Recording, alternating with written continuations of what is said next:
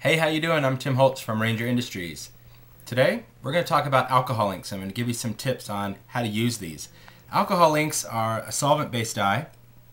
Their specialty is anything non-porous, so plastic, glass, things like memory glass, gloss paper, vellum or transparencies, even metal. These inks will be adhered, and they do a lot of really cool things. They interact and do all sorts of great things. So let's get started. I want to show you some of the things that you need. Well, they come in 28 different colors. 24 of the colors are going to be translucent, and then we have our metallic. So let me just get an assortment out of here. Then some very important things, the Adirondack blending solution. I'll talk a little bit more about this, but this is what makes everything work.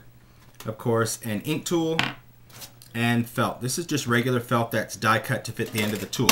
So, first thing, the surface that we're going to work on. We need to work on our non-stick craft sheet because we want to make sure that we're protecting our work surface when we use these inks, because they will stain and permeate just about anything they come in contact with. Now, we're going to start with some glossy cardstock. This is regular glossy cardstock. This is Ranger's Glossy. It's a clay-coated paper, very different from photo paper. You do not want to use photo paper when it comes to working with alcohol inks.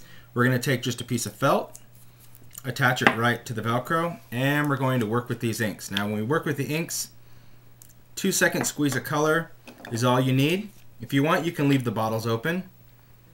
And I'm just squeezing it right into the felt. It's really important that when you work with them, you want to make sure you get that nib right into the felt before you give it a squeeze. This will avoid your inks getting everywhere. And I label mine just with a little colored dot on the lid so I can see that. Just put it on some paper and punched it out. So I've got my color down. Next, I'm going to take some metallic. Now, when you work with the metallic, you always want to give it a shake. That's the mixative. It has a mixing ball in there. You can hear that clicking around. And this mixative is incredibly concentrated.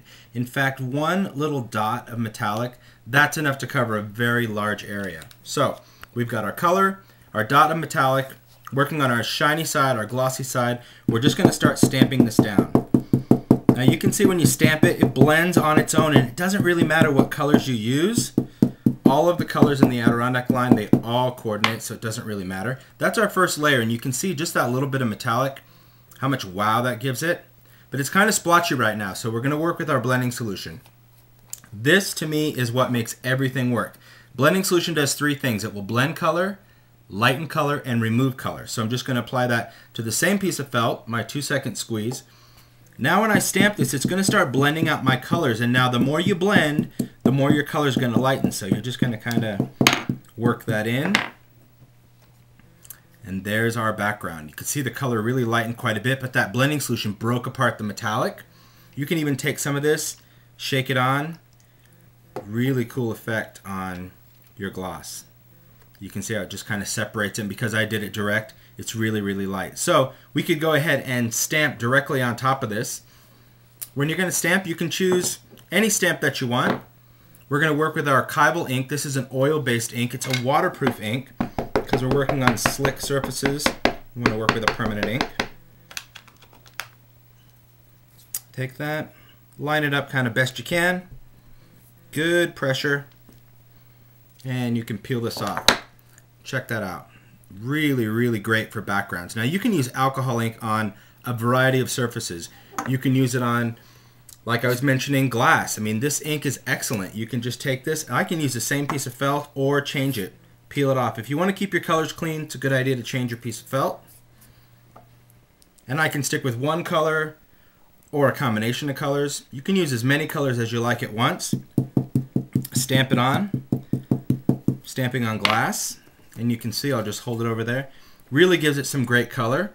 I can also use it for things like ghost. I mean, basically anything in your scrap room, you can use it on that. You can use it on fragments or any acrylic pieces. You can even use it to colorize bling. And bling's really popular. Just go right over the whole thing.